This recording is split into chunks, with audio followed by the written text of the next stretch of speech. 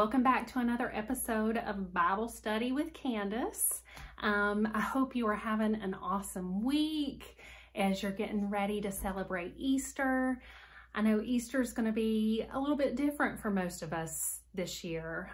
You're probably used to going to church or gathering with family and getting together with a crowd, maybe taking the kids to an Easter egg hunt and doing things like that. And I know it's going to be a little bit different, but I can't help but think that God has something pretty significant, even though it's different, in store for us. So just kind of keep your eyes out for what God is doing right now. I have to make a confession to you before I actually dive into the lesson. So while I'm confessing, if you want to grab your Bible, we're going to be studying out of the book of John, chapter 20. So grab your Bible and my confession. So this is a little bit out of the box for me, and I miss you guys. There is nothing that replaces teaching face-to-face. It is so weird. It is so awkward teaching a camera. But if this is the way we have to do it right now, this is the way we're going to do it. So I appreciate you guys being understanding, and I love you. So anyway, if you have a commentary, awesome. If you don't, grab your Bible. As we usually do, as I said, we're studying out of the book of John. And of course, this week we are studying one of my favorite things.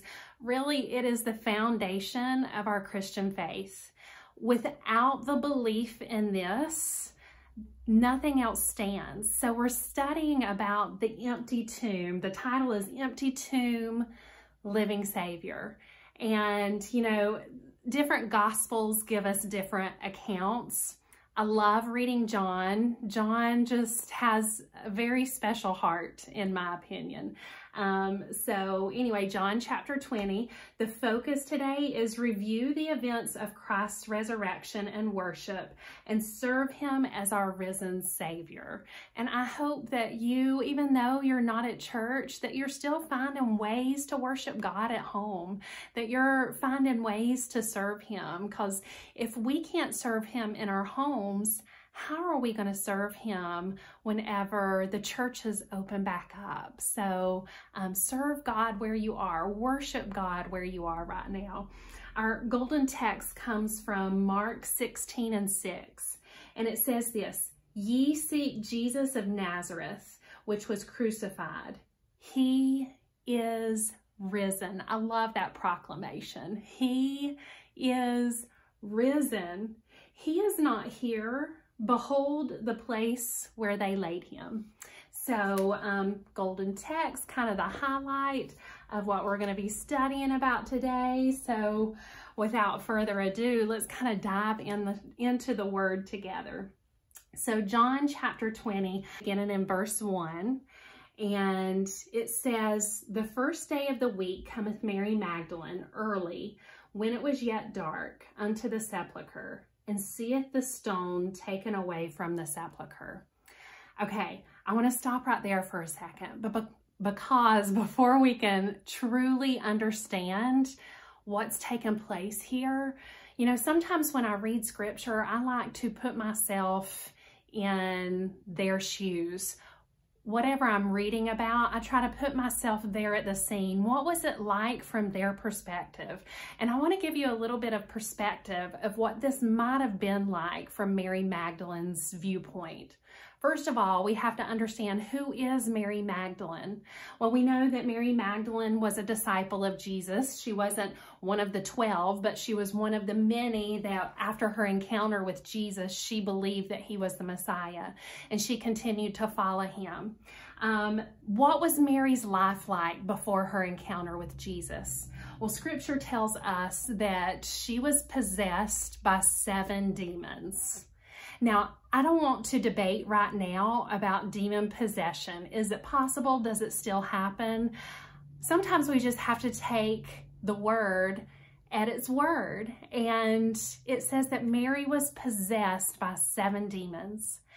And there's significance in the writer telling us that it was 7 demons, because if you understand numerology in Scripture, 7 means complete. You know what that tells me? Okay, let's talk about these demons, this possession. I think we can agree that the possession was a problem, that it affected Mary's life. And she had 7 demons, which tells me she was completely surrounded by her problems. If she tried to go north, there's her problem. If she tries to look south, there's her problem. She looks to the right, there's her problem. She cannot outrun her problems. How would this demon possession affect Mary's life? Well, we learn a little bit about what the life of a demoniac would have been like whenever we read in Mark's gospel about Jesus healing the demoniac. It would have affected her in her physical being, in her body, because we learn from the demoniac that he, under the influence of those powers, was trying to cause himself harm by cutting himself. And man, people, I'm not going to dwell too long here, but if you know a kid, or you know someone that has a kid, especially a teenager, all you have to do is say the word cutting, and they're going to know what that means. This is not a new problem. And Satan has not come up with new ways to try to cause us issues and problems. And we still see this taking place today. And so Mary very likely wanted to cause herself bodily harm. She would have suffered psychologically. I mean, from the viewpoint of someone watching the demoniac, he was crazy. And so we know that Mary would have probably looked like a lunatic. And have your problems ever been so big in your life, so massive, so completely surrounded you that you thought you were going to go crazy? I hope you haven't, but I know I have felt like I've been there before. And Mary had probably some psychological issues. She was probably hearing some voices in her head, maybe not audibly, but if ever you've tried to do the right thing, you know, Satan's going to come against us sometimes, and he's going to whisper lies, doubt, deceit. He did it to Eve in the garden. And so poor Mary was plagued. She would have suffered emotionally because, let's face it, who wants to hang out with somebody possessed by 7 devils? Who wants to hang out with somebody that's crazy? Who wants to hang out with somebody and be around somebody that can barely hold her own head up? And so socially and emotionally, she would have been very affected by this problem. So she had a desperate need for somebody to rescue her. And that rescuer, that savior, was Jesus. And after her encounter with Jesus, she was not the same. Her life was completely turned around when she was healed and delivered by the power of Jesus. And she was not somebody that was just healed and delivered, but she walked by faith after that. Oftentimes in Scripture, after her deliverance, if you see Jesus, you're going to hear about Mary not being too far away. She's actually one of the very few disciples that we hear is at the foot of the cross. She is one of the few disciples that we are going to read about was at the crucifixion. She is one of the few disciples that was at the burial of Jesus. And here we see her on the morning of what we know is resurrection morning, what we celebrate, how we celebrate Easter, or the reason that we celebrate Easter. And we see her going to the tomb that morning. And you know what that tells me? Mary loved Jesus. She never forgot what he did for her. All in the world she'd have to do is look back and remember what her life was like before Jesus and know that she owed Jesus everything. And so Mary was grateful. And the scripture tells us that she's coming to the tomb while it is yet dark. Now, I think that's so significant, and I want to talk about that for just a second. I know that one of the big reasons that she was going to the tomb in the hours before dawn was because the Jews were looking for the disciples. I mean, they had already killed their Jesus. What was going to stop them from killing them? And so it was just safer for her to travel in the darkness. But I want to mention this right here, and maybe I'm speaking to you. Mary didn't wait for the light to move closer to Jesus, to seek out Jesus. She sought him out while it was yet dark. And you know what? We are living in times that, if we're just being honest, it's kind of a dark season, isn't it? I know that quarantine has not affected all of us in the same way. I know for some of you, you are one of our essential workers, and thank you so much for continuing to get out. But then there are some people like myself that I think I can count 3 places I've been in the last 2 weeks. 2 of them were to the grocery store and 1 was to the post office. I go outside here, I take little walks, but for the most part, I'm at home. My life is very different. And I think we can all agree that life has been very different the last couple of weeks. And we're living in times that are dark, that seem to be dark. You know, you turn on the news or you pull up Facebook or whatever social media that you're on, look on the internet, and you're going to see something about this virus affecting people. And you're going to see something about people getting sick and maybe even dying, and that is a real threat. But I want you to know that you do not have to hide in the darkness. The light is displayed best when it is dark. Think about that for a second. Like right now, outside my home, I'm looking out the window right there, and it's daylight. I don't need a flashlight or a candle to go outside. That would be silly. If I were to go outside with my flashlight, you would not even be able to tell that the light was on. But wait till tonight, after the sun goes down and the world is dark, and then I flip on that light. Suddenly you can see what was there all along. But because things got dark, the light was illuminated more. And I just wonder if that's not what God is doing right now in this day and hour, is he's allowed things to get a little bit darker for us so that his light that's always been displayed, but we were blinded by other things that distracted us and we couldn't see it. It was always there, but as things have gotten darker, we're able to see his light better. So Mary is going to the empty tomb. What she's going to discover is the empty tomb. And her intention is to draw closer to Jesus, to anoint his body with spices and oils. So verse 2, then she runneth. Oh, wait. Let's back up to verse 1. Because she went out while it was yet dark unto the sepulchre, and seeth the stone taken away from the sepulchre. So Mary discovers when she gets there that the stone's been rolled away. She likely looked in, saw that Jesus's body was gone, and is thinking, oh no, somebody has stolen my Jesus's body. So now we pick up in verse 2.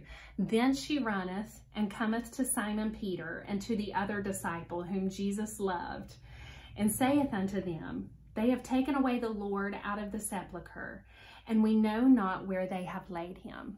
I can just imagine, now I'm just kind of reading that, but I can imagine Mary's kind of frantic. She probably ran as hard and as fast as she could back to those disciples, and she encounters Peter and John, and she wakes them up. and she's probably scrambling, shaking them, breathing hard, and in her heavy breath saying, Jesus is gone, somebody's stolen him. So she's frantic. She's in a panic right now.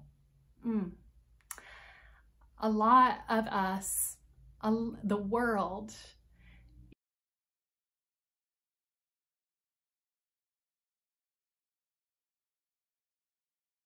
is in a panic right now.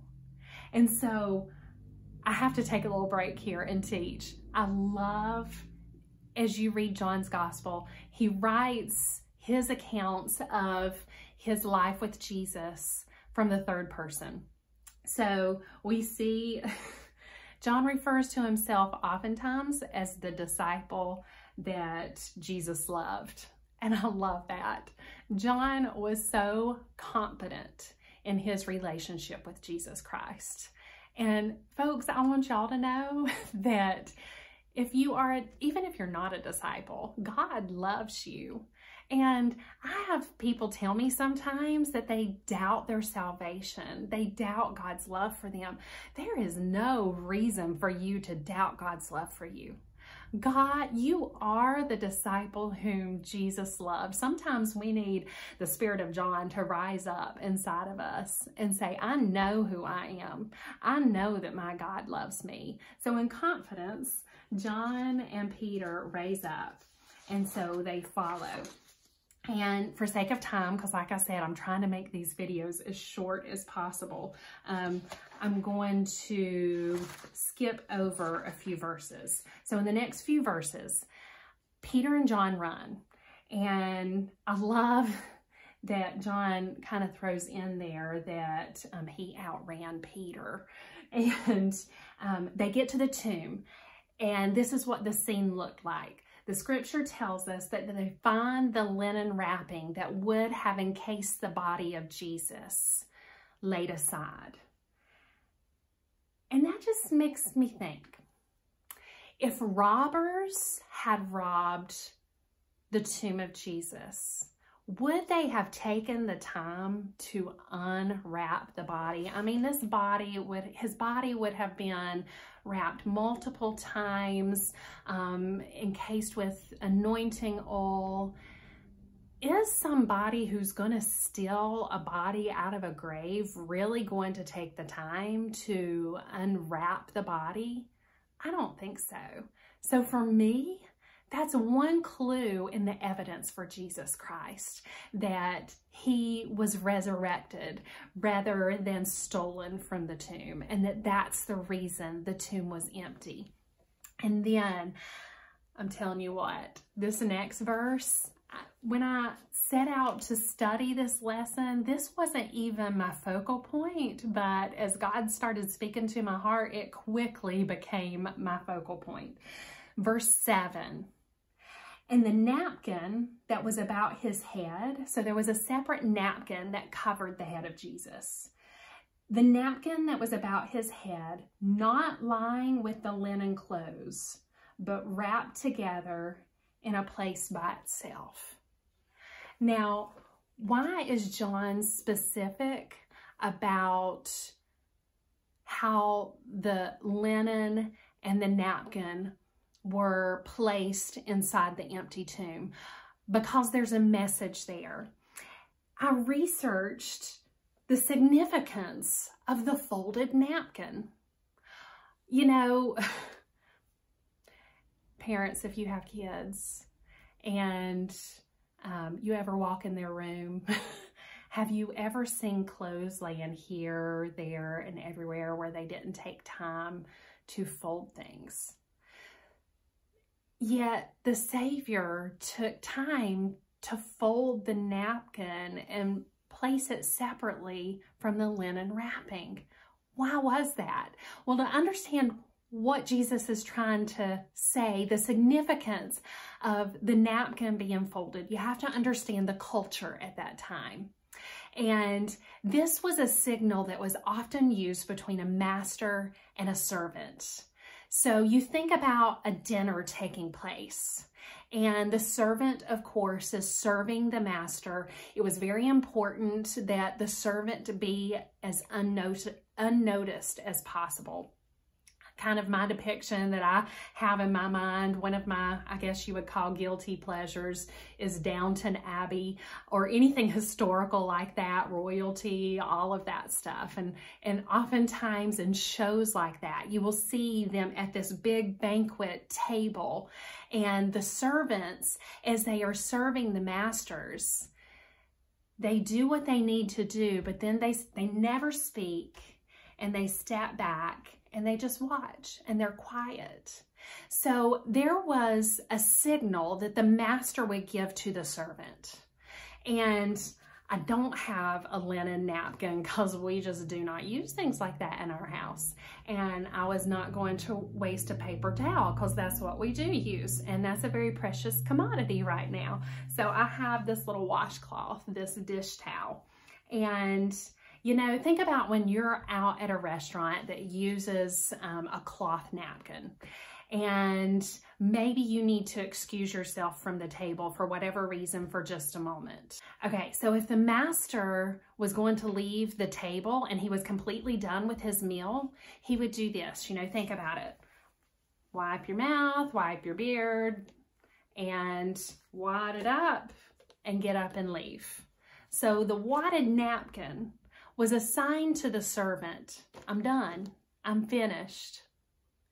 But if the master was leaving the table for just a moment, just excusing himself, had to go do something else, but is planning on coming back and finishing the meal, then the master would take the time to fold the napkin and then lay it down, signifying to that servant, I'm coming back. And I want to tell you right now, Jesus folded that napkin. He did not wad it up and set it aside saying, I'm finished. Now, I know he cried, I'm finished from the cross. But you have to understand, what was finished was the death. What was finished was the sacrifice. What was finished was his work. But the miracle was just beginning. And in that tomb, when he rose, he took the time to fold the napkin for his servants that he knew would be coming by, to tell them, I'm not finished, but I'm coming back. And church, we are living in a day and time that the master is saying, I'm coming back. We don't know the day, we don't know the hour, but the master is going to return. How do I know that? The miracle of the empty tomb, the signs that we have that he told us in scripture to look for.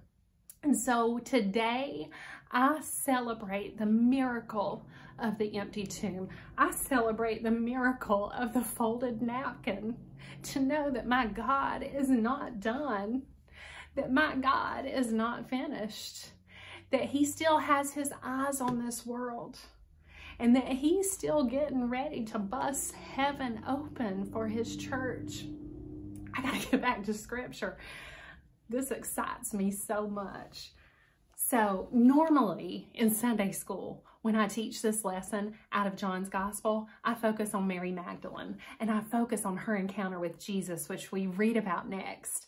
And it's a beautiful story. In your own time, continue to read that, because I'm going to tell you, we all need our own encounter with the risen Savior.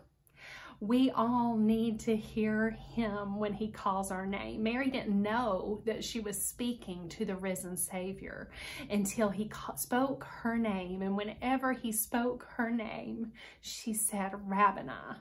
She recognized who he was. But that's not where I want to focus. This is where I want to end. So let's skip down to verse 8. It says, then went in also that other disciple, John, which came first to the sepulchre, and he saw and he believed. So John saw the scene. He saw the folded napkin. He saw the linen laying aside. And it says he believed. But verse 9 says this, for as yet they knew not the scripture, that he must rise again from the dead. Now, what that speaks to me is they didn't yet understand what was taking place.